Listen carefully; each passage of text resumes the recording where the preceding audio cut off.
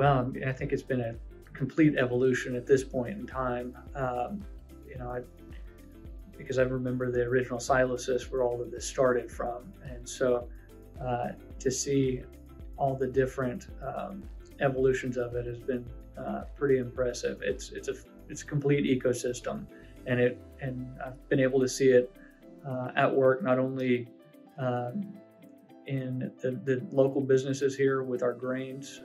I was able to go join them down in Honduras to see it in action with all of the coffee folks down there, and how it works with the co-ops and the farmers, and see how truly transformational the technology is for different industries.